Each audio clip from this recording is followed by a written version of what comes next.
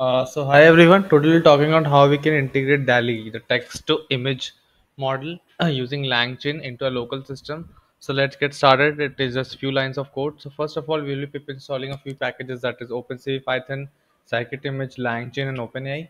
After that, we'll be importing a few important functions, that is DALLE API wrapper, prompt template, LM chain, OpenAI.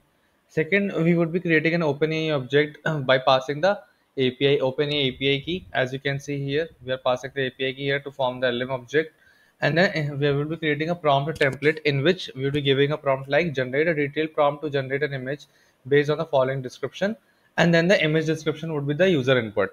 So this would be our prompt, and then we will be feeding this prompt to the LM chain object where we will be passing the LM and the prompt template that we have formed above.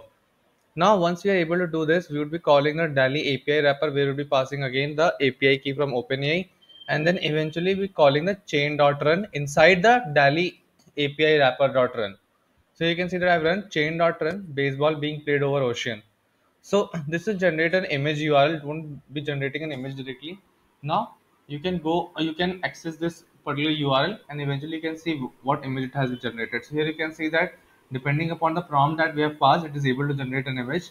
And this is how you can integrate DALL-E using LangChain in your local system.